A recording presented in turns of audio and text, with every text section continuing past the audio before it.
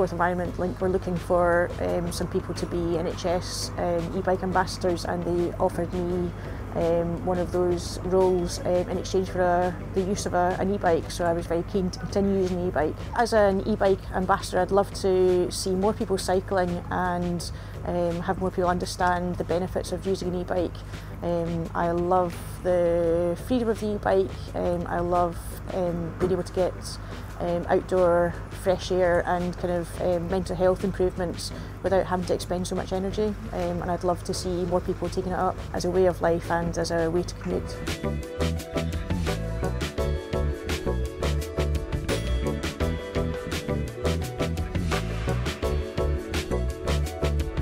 So I was really keen to do the ambassador role for a couple of reasons. I'm really grateful for the loan of that e-bike at the beginning of that pandemic and what it did for me.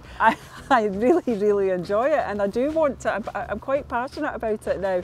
I never thought I would be, but I did want to encourage, I really do want to encourage people in the use of e-biking. For me it feels like the future. If I can encourage as many people as possible, I think that's really important, but we have had conversations around being an ambassador, how we can influence maybe policy on e-bikes. If you look at how the resources are in Falkirk around cycle lanes and separate cycle lanes and things like that. The e-bike loan scheme, I think, is really important to be able to give people a taster on it. That's how I started being able to use it.